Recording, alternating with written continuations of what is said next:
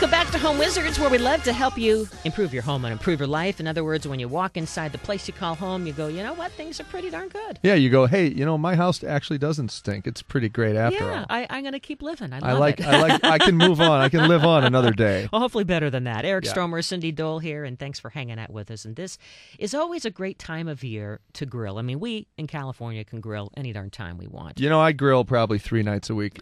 Summer, winter, fall, whenever. You name it, I'm grilling. I mean, I think people across the country are grilling nonstop because you just make enclosures and you deal with it because it's so much fun. Put on a parka and make the steak. Why not? Why not?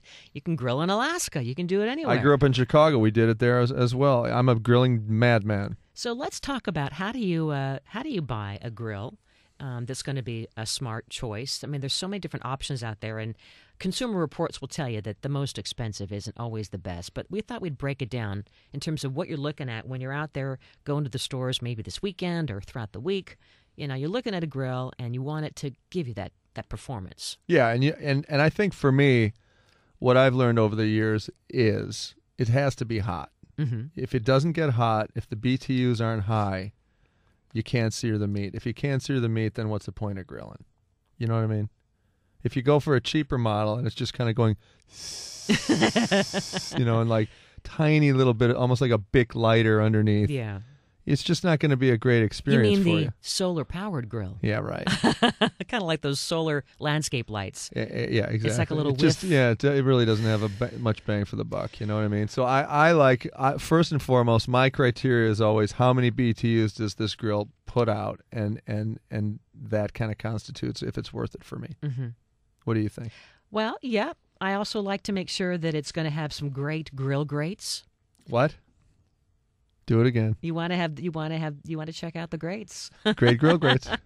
Because you talk about the searing. You want to make sure that is going to be the searer. You want to make sure that the temperature stays more consistent than on the grates that are the ones that are porcelain coated steel. Mm-hmm. The temperature stays more consistent on the stainless steel than the porcelain coated. So go for the stainless steel. Yeah, check it out. Absolutely, and easier to clean too. And then the other thing too is I always like it when your traditional gas grill has some sort of briquette configuration on the bottom between the gas burner itself and the grate above. There's some kind of a medium in there that's going to keep consistent, even heating, like an added shelf almost. Exactly. Right? Yeah, and usually they're made of ceramic and they radiate heat evenly because you'll get cold spots on the grill, and then the steak or whatever you're cooking is going to have one hot area where the ones there burn, but the ones on the perimeter don't cook as well. That makes me crazy. So make sure that you have a nice even ability to heat the entire surface. And that seems to happen over time too. Just as your grill gets dirtier, then you notice that the heat is not circulating evenly, right? Wait, hold on. Ding, ding, ding, ding, ding, ding, ding, ding, ding. Time for a tip. You want to know what it is? What? If a cheap way to clean the grate is a piece of tin foil wadded up in a ball, and then you just hold it with your hand and scrub back and forth along the tines. And that's your brush, right? Yep. Instant brush works great. Yeah. All right, go ahead. Okay. Back to show. I think that it's a good idea to give your gas grill cart a test drive. Have you noticed that some of the carts are kind of wobbly? Terrible. So when you're in the store, don't be afraid to, kind of move it around a little bit. Yeah, pick it up, move it around, because as you do move it, those screws are going to come undone over time, and it's going to be real floppy, almost like a bad shopping cart experience at a big box store. Oh, gosh, yeah. By the way, I was at one the other day, and I had to audition it was like 4 of them. Each wheel kept flopping back and forth. Mm-hmm. There's something caught in it, like a piece of yarn is in one's bent. Finally, after the 4th or 5th try, I got a good one. But you have to audition, to your point, the grill as you pick it up, cantilever it on the 2 wheels that have the ability to give you, so that the thing will move. What did I just say? Have the ability to give you. Mm-hmm. I felt like I was speaking like a bad version of Native American tongue. But anyway, you want to be able to pick up the grill, move them around with those wheels in place, and it gives you the ability to then transport from one area to another. If it starts to rain, for example, and you got to cover yourself, then you can move it easily. Yeah, the more you're going to move it, you definitely want to have 4 wheels instead of 2. You don't want to be doing wheelies, You want to make sure it has, I think, 4. There you go, yeah. Yeah. By the way, you were able to say it in 3 words. It took me like 13 minutes. Congratulations. What about the igniter, an easy igniter? Do you have one of those like ours at home? You push a button and you hold your lighter, boom, and it goes something like, I don't know, that wasn't pretty a good sound. You got to think about getting in the Foley I think business, I am. creating sound for I'm movies. going there, and I'm just going down the street. All right. Wait. Yeah, that's pretty good. That was kind of like that. But if you have that, if the grill comes with the igniter, if it fits within your budget, I think it's easier to fire up the grill that way. No question. With that I have an button. igniter on my grill that's been great for 4 years so far. Yeah. So, and again, I paid a little bit more for mine. I was probably, and to your point, it's not necessarily a more expensive grill that matters, but in my case, I picked a winner, and it's been about 4 years. It's working great. Check the grill handles, especially on the lid that you lift upward. Make sure that the handles are large enough so that you can open the grill without touching your knuckles to the lid, because you're going to burn yourself. Yes, have you had you that are. happen where there's no room in your, because especially if you have big man hands, you're in there and you can't move the lid, and so when it's extremely hot, ouch. Yes, that's not going to be fun. And I think if it's not welded and solid when you grab it, pick up the lid and look under and see if there's a place to screw tighter those screws that go into the handle. So at least you'll have the ability to tighten it up. You know what I mean? If it's just floppy and it's not spot welded well, I think it's a bad choice. Bad. You want structure. And warranties, I'm not really one to pay attention to warranties overall, but you do want to make sure that your gas grill has at least a 10-year warranty specifically for the burners, because those are the burners that you're using, and so you can go and get another burner. Right. Right? Yeah, absolutely. And I can't stress more. If you have the ability to hook any of your grills into a main gas line, please do it, and get the adapter that comes with these grills usually. And if it doesn't, then actually buy one and try and do that. Makes a world of difference. Yeah. I have spoken. And then just determine what extras you want. There's all kinds of, there's some really expensive, goofy grills out there right now. But I think you can get a good one for $500 to $1,000. I think that you're going to be good there.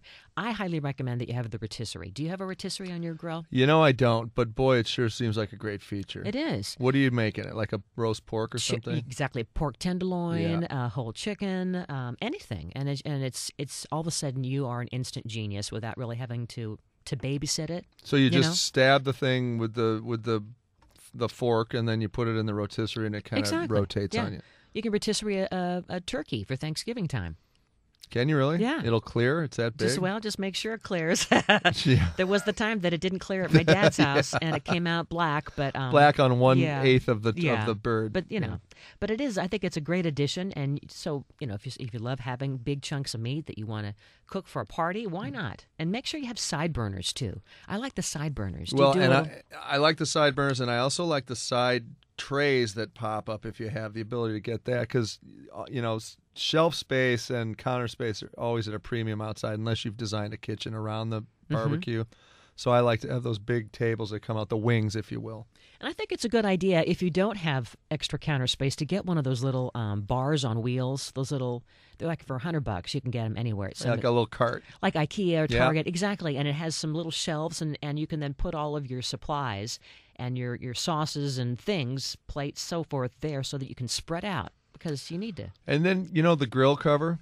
Oh, the grill cover. Here's what bugs me about the grill cover. You never can put it on immediately after you cook your food. And then by the time you get around to thinking of it, I'm usually in bed by then, and I'm just like, I'm not going down putting the cover on.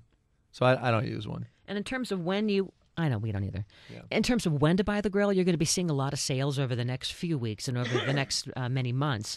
But it's a good idea to really, if you want to save a ton of money, to wait till the very end, like at the end of summer. That's when you're going to, because they're going to clear out all their stuff. Yeah, now it's prime barbecue buying time. They're going to get you. And take your magnet with you, not only to the store, but to your neighbors when you go to their grill. This is under the files of how to alienate people, because all of a sudden you start throwing a magnet at their grill, and if it doesn't, if it sticks, you can say, you know what, you've got a crummy grill. Yeah, I won't eat your filthy meat. No way. Yours sticks. No good. Yeah. So to your point, if the magnet does not stick, it's a higher quality stainless steel, which means it won't rust. When it's outdoors, and it'll just be more durable. If it does hold the magnet, which can hold your child's art, that means that it's a cheaper type of stainless steel. It's still stainless steel. It's just a thinner grade. And also, don't underestimate traditional barbecue mesquite types of grills. Right. Some of the great chefs swear by them. They like They like the even heating. They like the hotter flame that you can achieve through charcoal or mesquite. and they are way less expensive, but it just is a little more labor intensive. Yeah, I think that the classic smoky charcoal flavor is something that, that the chefs are really going for. You bet. Right? It Yeah. isn't just heating it up and giving it the char marks. It's something a little more intense. And if you do go that route, you got to get the chimney, where you have that cylinder that's made out of steel with a handle, and then you pour whatever medium you're going to use to burn in that with the lighter fluid, let it sit on there. That thing kind of creates the perfect environment to make stuff hot quickly. Then you spread your coals out and you grill that way. And then some of the high-end grills now are offering combinations of one side is traditional charcoal or mesquite, and then the other side is your gas burner. I think that's a great solution, too. All three. Different three kinds. Yeah. Well, when we come back, we're going to talk about, after you've cooked your meal, or maybe you just bought it fresh, how to keep your food in your refrigerator and in your home staying fresh longer. There's a lot of different I things. buy stuff and throw it out And you so waste often. it. You waste it. I don't like it. And you're getting a lot of produce delivered to your house. Yeah, aren't you? and I make sure that if I don't eat that, I'll juice it. That's good. That's a great solution too. If you have an abundance of stuff you can't eat, just put in the juicer. Or you give it to the dog and the cat, don't you? That dog eats so well, better than most people on the planet. It's doing salads every day. Anyway, maybe a little bit of a weight issue coming with Hazel. She's getting a no. little hefty around the haunches, if you know what I'm saying. Eric Stromer, Cindy Doe, Home Wizards. We love to help improve your home, improve your life. Don't go away. We're just getting started.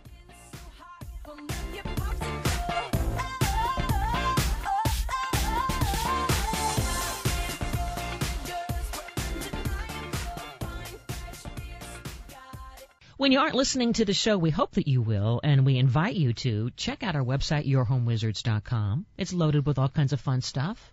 You bet. Yourhomewizards.com. You know what's there and why I love it. What's there are great tips, great ideas to inspire you to do things, get off your rear during the weekend and do something on a Saturday, and guess what? It's done by Sunday. And we're talking about the planning, the dreaming, the getting those spaces that you call home just a little better, so that when you come home you feel happy and relaxed and just replenished. So go to yourhomewizards.com. All the shows are there.